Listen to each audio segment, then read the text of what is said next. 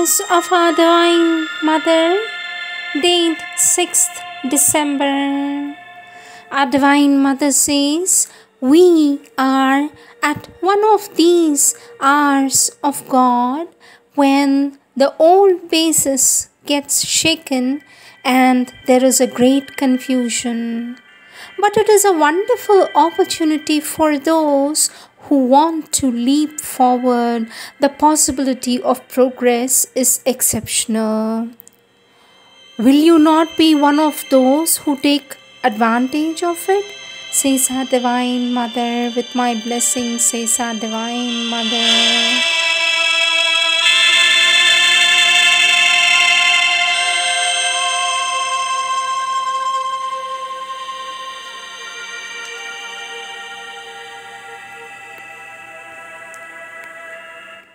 Words of Sri Aurobindo from the collective works of Sri Aurobindo, volume 19, page 174. Topic: the outer action of the avatar. Our Lord Sri Aurobindo says, the Gita lays stress upon the struggle of which the world is the theatre in its two aspects, the inner struggle and the outer battle. In the inner struggle, the enemies are within, in the individual, and the slaying of desire, ignorance, egoism is the victory. But there is an outer struggle between the powers of the dharma and the adharma in the human collectivity. The former is supported by the divine, the godlike nature in man, and by those who represent it or strive to realize it in human life, the later by the titanic or demoniac, the asuric and rakshasic nature, whose head is a violent egoism, and by those who represent and strive to satisfy it. Our Lord Sri Aurobindo says, this is the war of the gods and titans, the symbol of which the old Indian literature is full, the struggle of the Mahabharata, of which Lord Krishna is the central figure, being often represented in that image. The Pandavas who fight for the establishment of the kingdom of the Dharma are the sons of gods and their powers in human form. Their adversaries are the incarnations of the titanic powers. They are the Asuras. This outer struggle too, the avatar comes to aid, directly or indirectly, to destroy the reign of the Asuras, the evildoers, and in them depress the power they represent, and to restore the oppressed ideals of the Dharma. He comes to bring nearer the kingdom of heaven on earth in the collectivity, as well as to build the kingdom of heaven within the individual human soul. Next subtopic: the inner fruit of the avatar's coming. Our Lord Sri Aurobindo says, the inner fruit of the avatar's coming is gained by those who learn from it the true nature of the divine birth and the divine works, and who, growing full of Him in their consciousness and taking refuge in them with their whole being, Manamaya Mama Upastritah, purified by the realizing force of their knowledge and delivered from the lower nature, attain to the divine being and divine nature, Madbhavam. Our Lord Sri Aurobindo says, the avatar comes to reveal the divine nature in man about this lower nature, and to show what are the divine works, free, unegoistic, disinterested, impersonal, universal, full of the divine light, the divine power, and the divine love. He comes as the divine personality which shall fill the consciousness of the human being and replace the limited egoistic personality, so that it shall be liberated out of the ego into infinity and universality, out of birth into immortality. He comes as the divine power and love which calls men to itself, so that they may take refuge in that and no longer in the insufficiency of the human wills and the strife of the human fear, wrath, and passion, and liberated from all this unquiet and suffering may live in the calm and bliss of the divine. From the collective works of Sri Aurobindo, volume 19, page 176.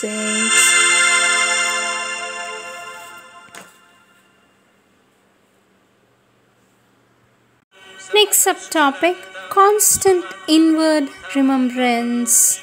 Our Lord Sri Aurobindo says, the practice of this yoga demands a constant inward remembrance of the one central liberating knowledge and a constant active externalizing of it in works comes in to intensify the remembrance. In all is the one self, the one divine is all are in the divine, all are the divine, and there is nothing else in this universe. This thought or this faith is the whole background until it becomes the whole substance of the consciousness of the worker. A memory, a self dynamism's meditation of this kind must and does in its end turn into a profound and uninterrupted vision and a vivid and all-embracing consciousness of that which we so powerfully remember or on which we so constantly meditate. For it compels a constant reference at each moment to the origin of all being and will and action, and there is at once an embracing and exceeding of all particular forms and appearances in that which is the cause and upholder. Whatever we see and hear, whatever we touch and sense, all of which we are conscious has to be known and felt by us as that which we worship and serve.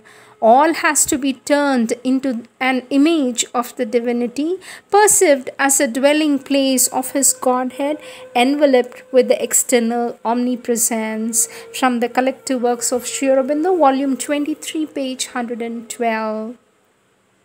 Next subtopic, renouncing all the inner supports of egoism. Our Lord Sri Aurobindo says the practice of this integral yoga of sacrifice compels us to renounce all the inner supports of egoism, casting them out of our mind and will and actions, and to eliminate its seed, its presence, its influence out of our nature. All must be done for the divine, all must be directed towards the divine. Nothing must be attempted for ourselves as a separate existence, nothing done for others, whether neighbors, friends, family, country, or mankind, or other creatures, merely because they are connected with our personal life and thought and sentiment, or because the ego takes a preferential interest in their welfare.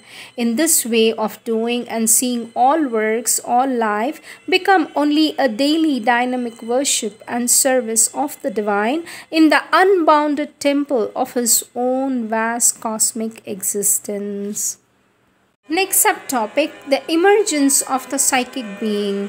Our Lord Sri Aurobindo says, at a certain stage in the yoga, when the mind is sufficiently quieted and no longer supports itself at every step on the sufficiency of its mental certitudes, when the vital has been studied and subdued and is no longer constantly insistent on its own rash will, demand and desire, when the physical has been sufficiently altered not to bury altogether the inner flame under the mass of its outwardness, obscurity or inertia, an inmost being long hidden within and felt only in its rarer influences is able to come forward and illumine the rest and take up the lead of the sadhana.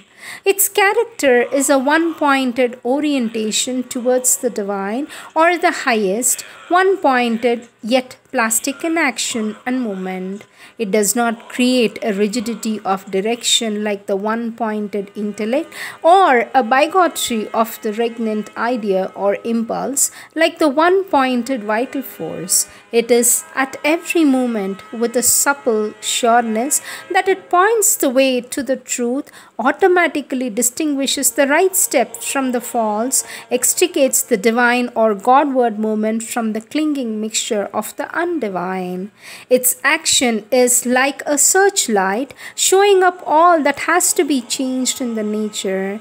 It has in it a flame of will, insistent on perfection, on an alchemic transmutation of all the inner and outer existence. It sees the divine essence everywhere, but rejects the mere mask and the disguising figure. It insists on truth, on will and strength and mastery, on joy and love and beauty, but on a truth of abiding knowledge that surpasses the mere practical momentary truth of the ignorance, on an inward joy and not a mere vital pleasure. For it prefers rather a purifying suffering and sorrow to degrading satisfactions, on love winged upward and not tied to the stake of the egoistic craving, or with its feet sunk in the mire, on beauty restored to its priesthood of interpretation of the eternal, on strength and will and mastery as instruments not of the ego but of the spirit. Its will is for the divinization of life, the expression through it of a higher truth, its dedication to the divine and the eternal. From the collective works of Sri Aurobindo, volume 23, page 154, these are the words of our Lord Sri Aurobindo.